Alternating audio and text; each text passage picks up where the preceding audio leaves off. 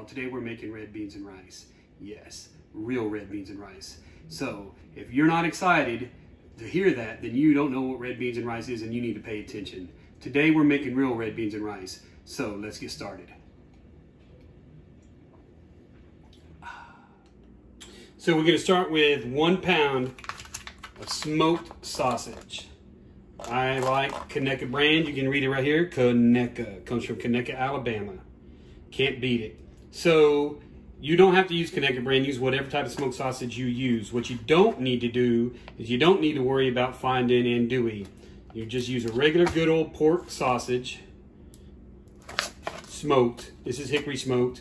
And that's where we'll start. We're going to take this up and chop it up into some coins right now. All right, so here we are. We got that whole pound cut up in little coins.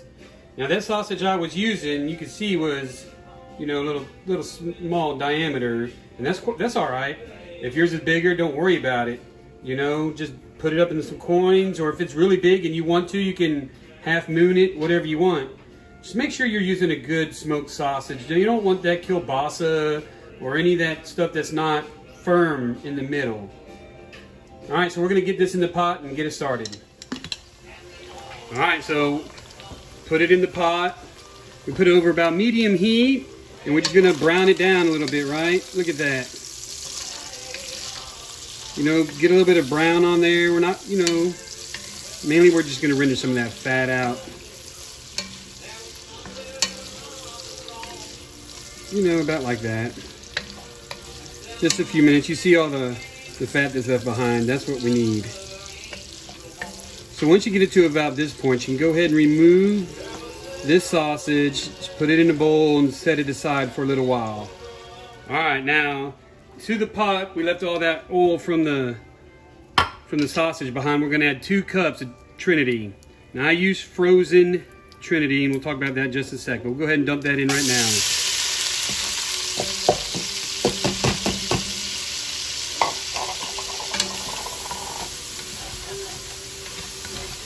Now as that cooks, we'll go ahead and we're going to scrape the bottom and get all that browning from the sausage back up. That's really going to add to the flavor.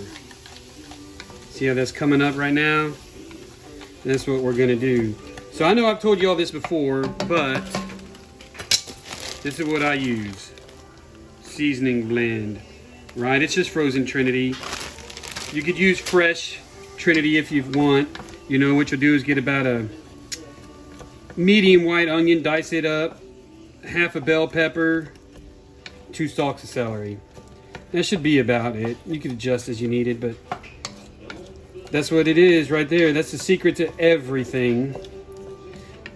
So we're gonna let this simmer on down for a little bit.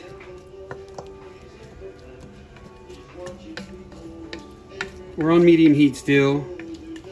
We're gonna let this simmer on down and cook, and we will be back. All right, so you can see they've been cooking for a little while. It's starting to wilt down real nice.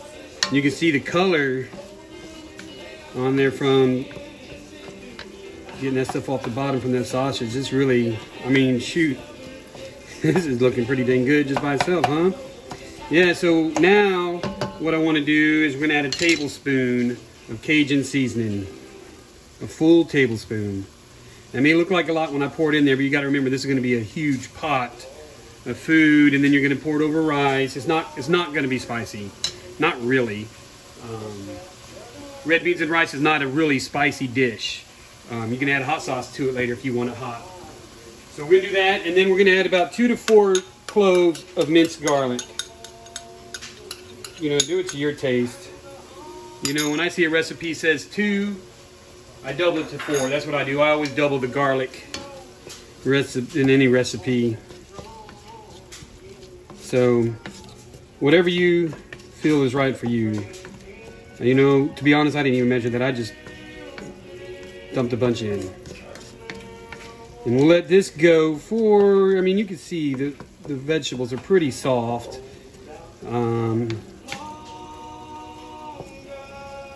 Doesn't have to go too much longer. Maybe another 5 minutes. You know, let that Cajun seasoning and garlic really marry in there real good. Because, you know, what we're doing is building a base. This is the base of seasoning. It's going to flavor up them beans. All right. Okay, so while we're waiting on that, we're gonna go ahead and get our beans ready. So what you're gonna use, let's see, can you see that? Let's see. Camellia brand kidney beans is what I got here. So that's 2 pounds. I'm only gonna use half this bag. They were out of the 1 pound bag. So I bought the 2 pound and I'll just measure it in half and use half. So you notice that they're still dry. I did not soak these overnight. Do not soak your beans. You may see other recipes, people tell you to do it, and they're wrong. I'm telling you, do not soak your beans. So what you're gonna do though, is you are gonna rinse them off and you're gonna sort through them and you're gonna look for anything abnormal. We'll do that now. All right, so all we're doing right now is just rinsing these off under some cold water. You know, picking out any half ones, anything that looks bad, make sure there's no rocks or anything. You know, with this Camellia brand, I've never found any rocks, but I've heard of people finding them in other brands. I don't know. But just make sure you rinse them off and go through, make sure everything's good. Once that's done, we'll get those and add those into the pot. All right, here you go. Check this out. I mean, that's just looking really good right there. This time, for some thyme. 1 teaspoon dried thyme leaves, add that. Then throw in 2 bay leaves. Maybe a little bitty extra one just because. Let's add that sausage back in.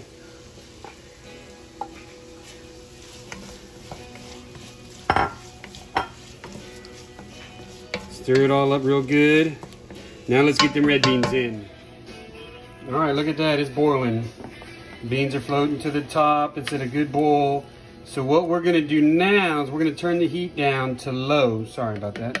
Get this heat down to low and we're gonna simmer this for 3 hours. 3 hours. We'll come back and check in because about the 2 hour mark is when the magic starts happening, and I'll definitely have to show you that. So, I mean, that was it. That was simple. Look how fast that went together. Just a little bit of prep work, put it on 3 hours. While it's simmering, you can do whatever you want. Housework, yard work, watch a movie, NASCAR. Well, there ain't no sports on right now because damn coronavirus. But yeah, it got 3 hours. You know what I'm gonna do? I think I'm gonna drink some whiskey.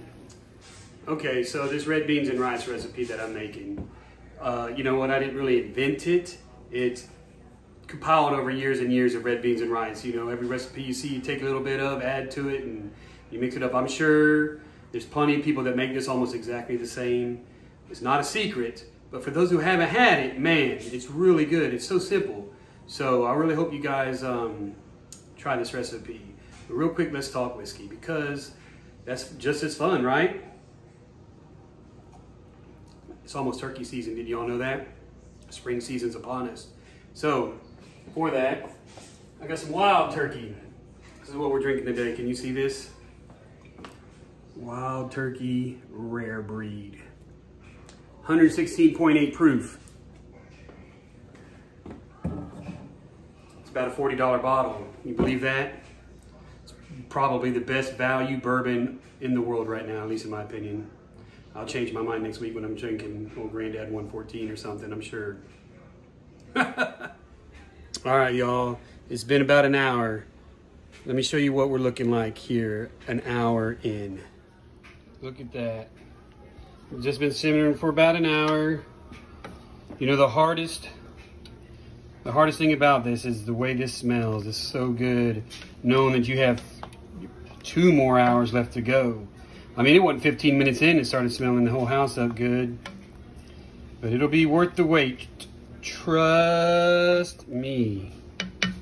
2 more hours. All right, so earlier I said something about, don't worry, it won't be spicy. Add the Cajun seasoning. Well, let's clarify that a little bit. So it won't be spicy to most folks, but if you're one of those that are sensitive to spicy, you don't like any heat at all, don't use it.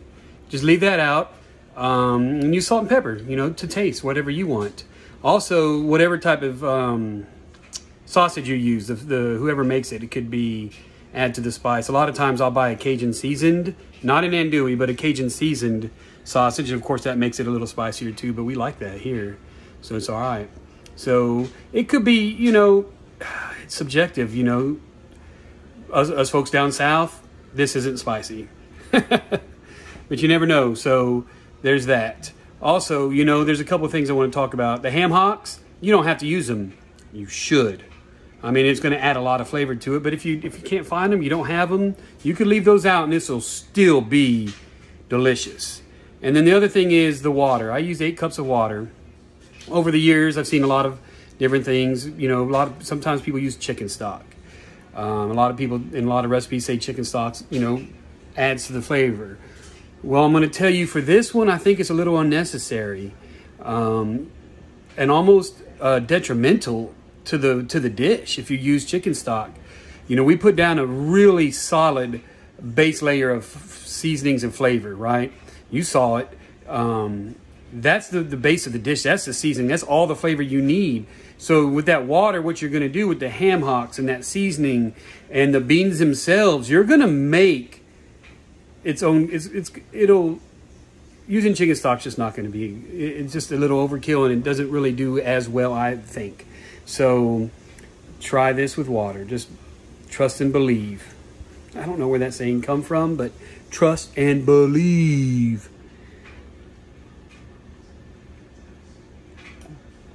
And keep sipping Wild Turkey whiskey. It's the best. All right, y'all, look at that. You see this? Whew, it's been about 2 hours. So you can see, you know, a lot of the liquid is evaporated and it's gone down. So at this point, what we're gonna do is, it's about 2 hours. We're gonna go ahead and take the ham hocks out for a couple reasons. One, they've already done their job. They've contributed as much as they probably are going to. Also, with the water level going down, pulling these out will get them beans back under there.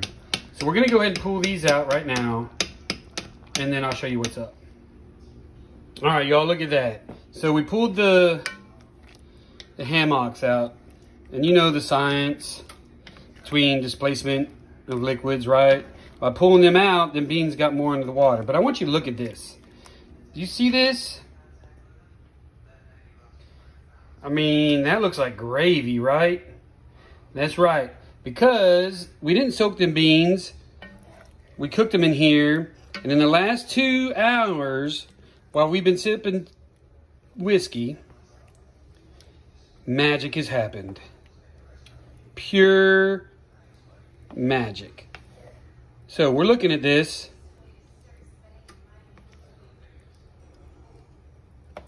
And we're going to let this go for about another hour. You know, probably in about a half hour, 45 minutes, we're going to taste the bean, you know, and see the texture of it. You don't want no mushy beans. You know, the whole al dente, whatever. But we've done this enough times. We know it's going to be 45 minutes to an hour. But the magic has happened. So what am I going to do with those ham hocks? I'll tell you what I'm going to do. I'm going to pick them apart, pick all the meat off of them, and probably eat it, maybe share it with my dogs. You can throw them in the trash if you want. But yeah, this is where we're at. Whew. 1 more hour to go, y'all. We'll see you then. All right, y'all, look at this. We're about 2 hours and 35, 2 hours, 45 minutes in. Look how thick this has gotten. I'm just saying. Look how delicious this is. So, check this out. What I'm saying is, at this point, you can look at this and you can look. Taste the beans. Are they cooked? They need a little bit longer? This is where you want to start, you know, figuring things out. These beans right here, I just had one. They need a little bit longer.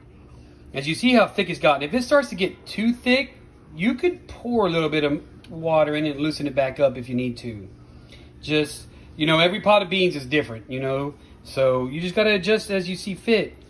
The way these are right now, I think I'm going to go ahead and leave these. In about 15 minutes, I'm going to try them again. I'm pretty sure right at the 3-hour mark, just from every other time I've done this, everything works out perfect for me. Probably because I'm such a badass, I don't know.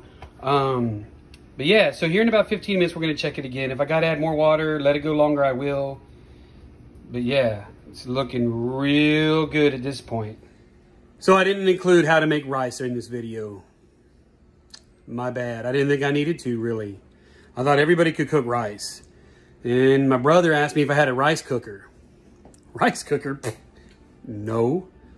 I guess people don't know how to cook rice. They use rice cookers. So that's okay. Use a rice cooker. Cook rice however the directions say. If you don't have a rice cooker, let me tell you how to do it. It's super simple. You get a decent pot. You want to do a 2-to-1 ratio. That's it. So get two cups of water, bring it to a boil. Once it gets to a boil, salt it a little bit, throw in a cup of rice, 2-to-1. 1 cup of rice, 2 cups of water. Stir it up, bring it back to the boil, cut it to low, throw the lid on, and then let it simmer. 20 minutes. Don't take the lid off. 20 minutes. Let it simmer. At the 20 minutes, cut the heat. Let it sit for about 5 more minutes without taking the lid off. Take the lid off, stir it up. Should be good to go. If there's still a little bit of moisture, just let the lid off. It'll probably evaporate. But that's it. Super simple. Don't add butter to it. It makes it too sweet. A lot of these rice packages say butter if desired. Is not desired. Trust me. So 2-to-1 ratio, 20 minutes. Make your rice. Got the cornbread done. Got the rice done. Beans are almost done. All right. See you in a few. All right, y'all. Look at this. Look at this. It's been 3 hours exactly. Cut the heat. Look how thick this is. Look how delicious this looks. At this point, you can pull out the bay leaves if you want. At the very least, just don't serve them to folks. I just tasted it. It's unbelievable. The beans are perfect al dente. I've seen recipes around where people talk about mashing beans up against the side to thicken it up. But look at this. You think that's necessary? No, sir, it's not. It's not necessary at all. This is perfect. Look at this. So when y'all make this and you taste it, and you're going to be like, oh my God, how did this turn out so good? I'm going to tell you right now, there's only one explanation. Pure effing magic. That's what happens in those 3 hours. Those 3 hours, it's magic. So yeah, this is done. I cut the heat. I'm going to let this sit for about 5 minutes or so. Let it cool off a little bit. The rice is almost done. Once that's done, we're going to make us a little bowl. Man, it's been a long 3 hours, but I can't wait. All right, check this out, y'all. See, this is a cornbread. All I did was take a box of Jiffy corn mix, added in a handful of diced pickled jalapenos, and made it. Well, awesome. You can put this on top of rice, and I do. You can also just put that cornbread in the bottom of a bowl and dump this on the cornbread, and it's almost better. You definitely want it. So, however you cook cornbread, however you do it. I like the Jiffy mix with a handful of jalapenos put in. I like the sweet and the heat. But yeah, this is almost done. Red beans and rice. Whew, son, I'm excited. All right, the rice is done. Look at that. The 2-to-1, 20 minutes I told you about works out. So there's that rice. There's the beans. We're gonna go ahead and make us a little bowl right now. All right, let me show you how I do this. Get a little bit of rice in your bowl. Put some red beans right on top. Look how thick and delicious that looks. That is perfect. Then what I do is, for me, I take a little bit of Slap Your Mama. Put a little bit right on top. Yeah, so I like it a little bit, you know, spicier. Then I like to take some Slap Your Mama hot sauce. Put put a couple dashes in, not too much, but there you go. I like to do that. Then what I like to do is I like to put some chopped green onions right on top. The color makes it more appetizing, but I really like green onions. You know what I'm gonna do? I'm gonna go ahead and add a couple more. So that's how I eat it, red beans and rice. All right, y'all, I'm not kidding. I mean, it sounds simple. Red kidney beans and rice, like that's it? Red beans and rice? This is one of the best meals you'll ever eat. So I really hope, if you don't know, if you already know, you already know. But if you don't, and you're just watching this, whatever, make this. You will not be disappointed.